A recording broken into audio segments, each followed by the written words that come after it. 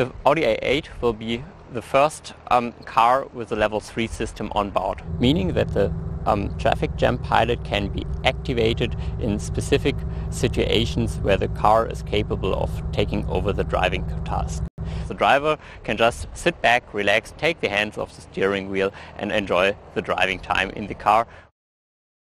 The system can be activated in specific situations. So the car can not only take over longitudinal control of the car and lateral control like steering, but the car can also take care of monitoring the environment, meaning that no longer the driver has to monitor the car whether it's doing everything correctly, but the car monitors itself. So the driver can just sit back, take his hands off the steering wheel and enjoy the time in the car while the car does the driving job.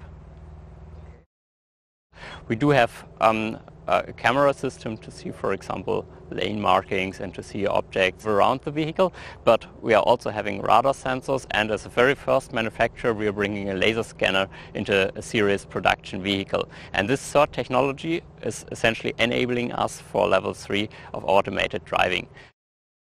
So the car is designed in a way that everything that's safety relevant has a backup. So for example, take the braking system. If like one part of the braking system would have an issue, we do have a second part in the car which enables that we can decelerate the car at all times. And this is not only done for the braking system, but for everything what we need for the safe operation in piloted mode of the new Audi A8.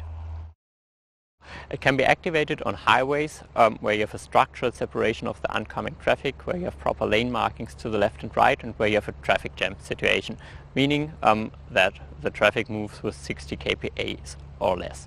Once you're in such a situation, the traffic jam pilot becomes available, indicating that to the driver, and then he can hit the Audi AI button to activate the traffic jam pilot.